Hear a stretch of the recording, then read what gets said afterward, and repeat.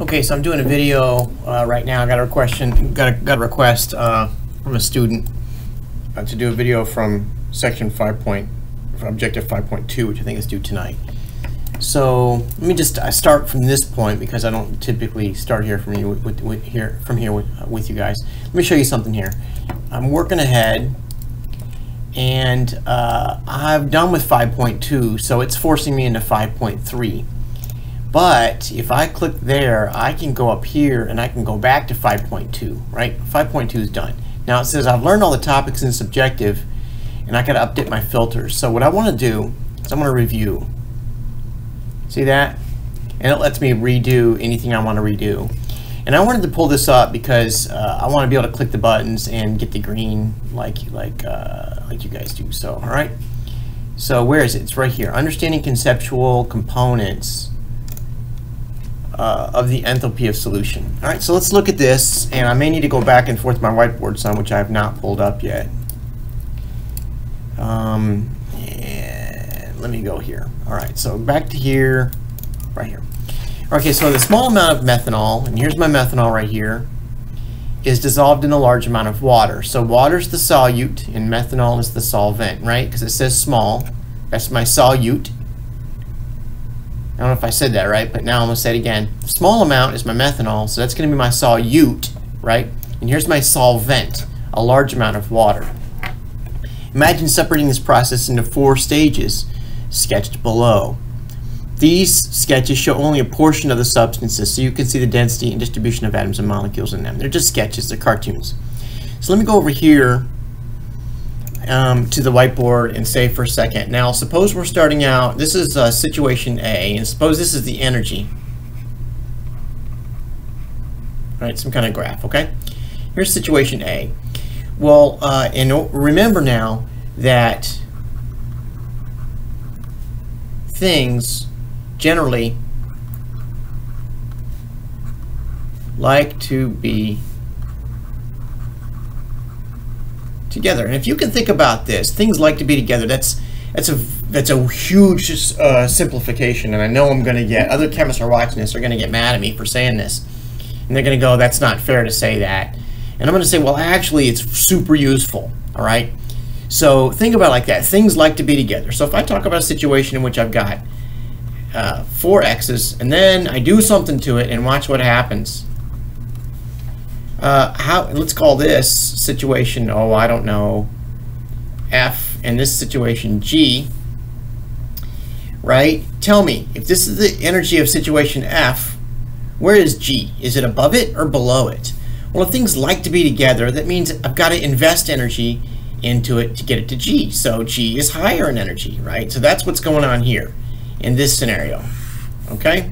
The energy is going up because things like to be together. So I'm separating those out, no matter what they are, right? Okay, there are a couple exceptions to that, but I don't think we're going to see those now, right? So things generally like to be together.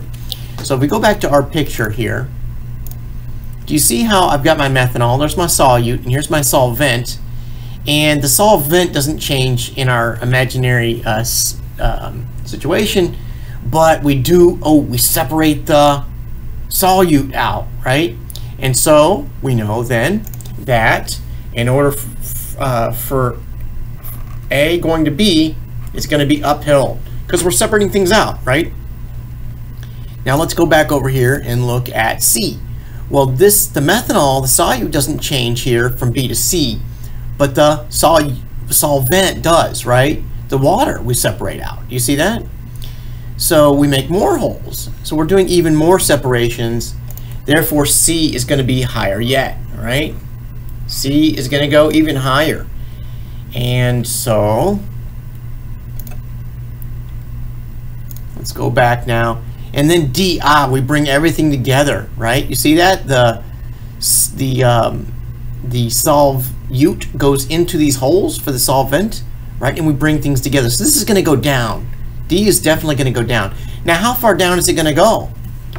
If it goes down, does it go, well, I don't know, to there? Or does it go to there? We don't know, right? Aha.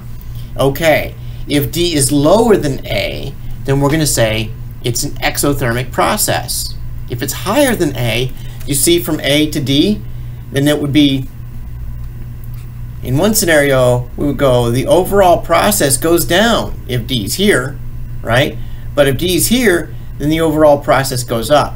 So we're going to say, let's say red is exothermic, or we're going to get heat out of it. Heat's going to be released. Let's go do a different color. But let's say that's, let me go back to red for a second. Say the final scenario for D is here. But what about if the final place for D is here? Let's say that's the final place for D. Over here with red, we're saying that was, okay? Well, if it goes to here, then you see the overall energy from the beginning to the end, right? This A is the beginning, D is the end. We're going to say that's endothermic, all right? Or the change in energy is, or change in enthalpy is positive. Can you see how the green is pointing up? That's a change in enthalpy that's positive. The red is pointing down. That's a change in enthalpy that is negative, okay? So let's go look back over here. And it says here that 4 stages, sketch them below, use only a portion of such and such. It doesn't tell me if it's oh, it does here. The enthalpy of solution is positive. Ooh, is it? Okay. If the enthalpy of solution is positive, that means it's the green, right? So let's get rid of that and say D is going to be here, right? So now we're supposed to rank these in terms of increasing energy. Can you see now A is the lowest, D is the next, B is the next yet, and then C, right? Can you see that's what's going on? Okay, so if that's true, let's go over here. Wait. Let's go here and say A, D, B, C, okay? Would heat be absorbed or released if the system moved from stage C to say stage D? Is that good or bad, right? Can you see we're taking two things that are spread out and we're putting them together? And things like to be together, right? So things like to be together, that's going to release energy. That is exothermic. It's going downhill. All right, so that's released. And then, going from C to D, check what force would oppose or favor the system. What force would oppose or favor? Well, dispersion is always, anytime we've got two particles that are coming together, they've got electrons in them, then there's going to be a dispersion force, right? But what are we getting out of this? Okay, so it looks like we're getting methanol. What's the forces? We're allowing now methanol to interact with water, right? And if that's true, we're going to have hydrogen bonding, right? Let me go back over to my whiteboard. Do you remember now? Let's go just a second here.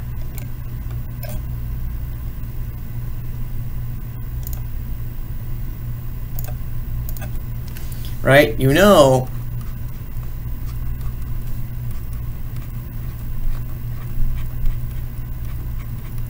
right, we spent some time already on intermolecular forces, right? A hydrogen that's bonded to an electronegative element, boom. When it gets a chance to interact with another oxygen, or rather another electronegative element, that is called a hydrogen bond, right? So it's this oxygen and this hydrogen that makes a hydrogen bond. That hydrogen, by the way, has got to be bonded to another oxygen. This one would not make a hydrogen bond, right? So this is a hydrogen bond, okay? And we also have dipoles, right? Because there's a polar bond and there is a polar bond. What am I doing here? No, it's the other way, sorry. It's that way. Okay, so we have dipoles, dipole interaction, and hydrogen bonds, okay, and dispersion. Dipole force, there's no ions in there, there's no metals in there, and there's no covalent bonding forces. Okay, so it's those three. All right, so hopefully that's helpful, and if you like, we'll do another example soon. Correct. See that? I love that green. Okay, hope that's helpful. See you soon.